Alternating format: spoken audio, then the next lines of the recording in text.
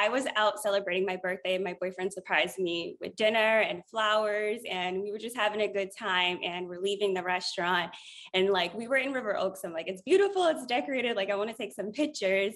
So he's taking some pictures for us. We're like working through the lighting and everything. And as he's taking them across the street, we see a woman with two guys, and she's like, do you guys want to take a photo? I'll take a photo for you. She's a little bit distant from us. She's very covered up, and it's like a little bit strange.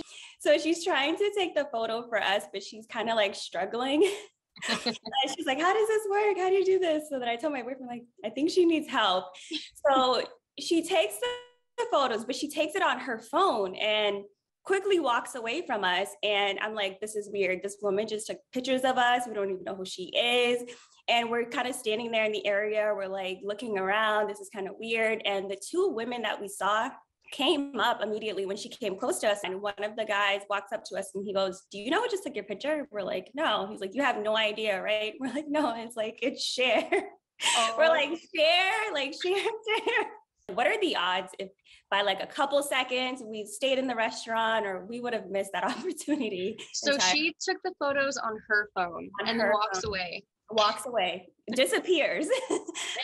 Let's rewind a bit. So your boyfriend was taking pictures of you. Yes. Of course, because I saw also, by the way, happy birthday. It was your birthday. Yeah. So he was taking photos of you. Did she see that maybe you guys wanted a picture together, so she offered, or did you ask?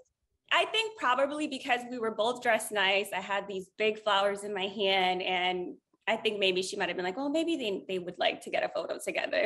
Oh, so she offered to take a picture of you. Offered to take a photo across the street. She just yelled over, hey, do you guys want a photo? One, I was out celebrating, had some champagne. It was dark.